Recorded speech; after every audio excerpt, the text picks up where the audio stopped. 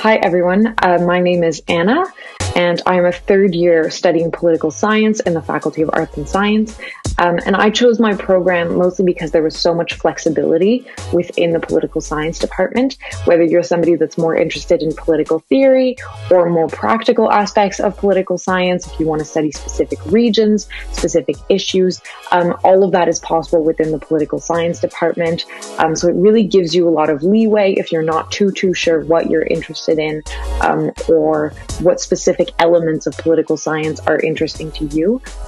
So I felt that it's kind of just opened many doors for me, and that I was able to just explore different options and see the things that I might be interested in studying.